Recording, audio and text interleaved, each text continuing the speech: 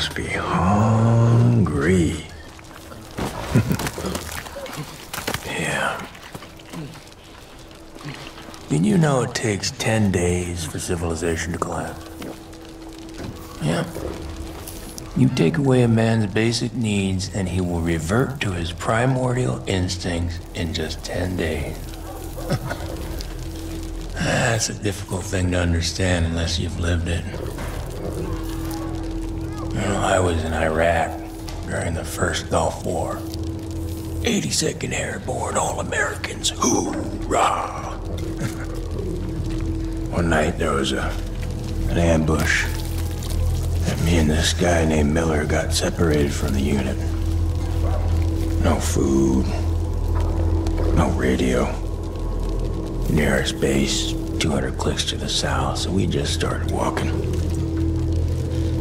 Well, by the third day I knew we were lost.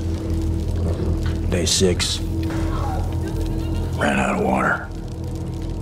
You know what that's like, don't you? Difficult to swallow.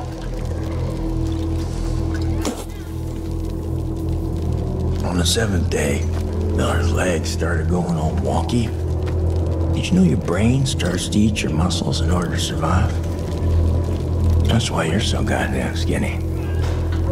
And by the 8th day, the wolves were closing in. And I looked at Miller and I could tell we were as good as dead. And I accepted that. And in that acceptance came clarity. You see, I wasn't just looking at Miller. I was looking at an opportunity. It wasn't something I wanted. It was something that I had to do. It was my test. You see, Miller's sacrifice wasn't about me walking out of that desert. It was about bringing me here. The weak have their purpose. You'll understand that soon enough.